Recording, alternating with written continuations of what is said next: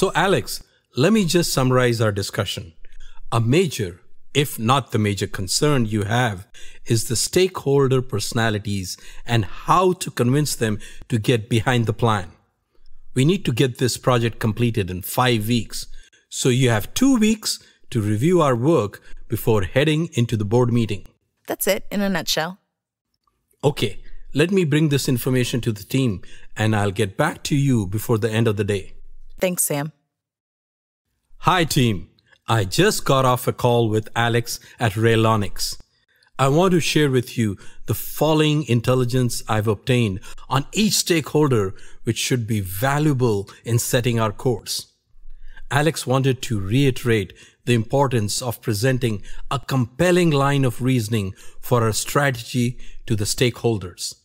I'm going to share a deck that summarizes the key players, their role at eLearning, our assessment of their power and influence, how the new strategy impacts them, what their present standing is on the strategy, and how critical their support is in order to make this plan happen.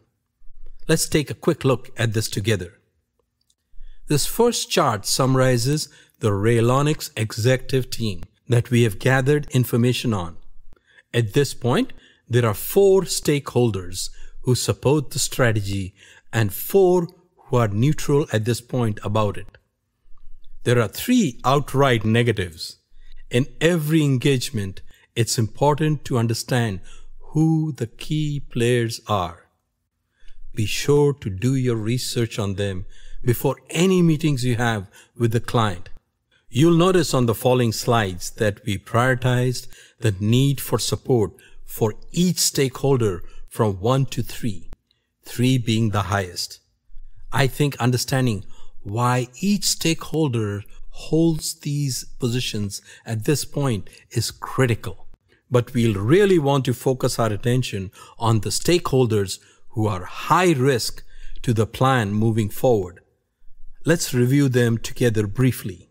For obvious reasons, Alex Mason is positive on the plan. Chairman of the board, John Stokes, was behind Alex's appointment as CEO. However, he will look to his fellow board members, particularly the cluster VPs, before casting his own vote. Alberto Sanz is an influential VP at eLearning. He's also close to Stokes. He'll take a personal hit if the plan goes through, so he's a detractor at this point. It's on us to convince him that the benefits to the company will more than compensate for the hit to his revenue stream. Bernard Larcher controls the Southeast cluster. He needs to be assured he will retain his autonomy as a VP before reconsidering his negative position on the plan. Head of HR, Hannah James, is a detractor. She thinks the change management aspect of the plan has been ignored and is concerned about Alex's relationship with the board. You're already familiar with Joe Haynes, CFO. She's a close associate of Alex's, but still has her concerns about the strategy. That's why we have rated her neutral. To win her over, you'll need to pay attention to the issues she's raising, such as the legal status of the new division, where it'll be based, and the tax implications. I also just got confirmation that Alex needs this project completed in 5 weeks, so she has ample time to prepare for the eLearning board meeting. So we are at the go, no-go juncture.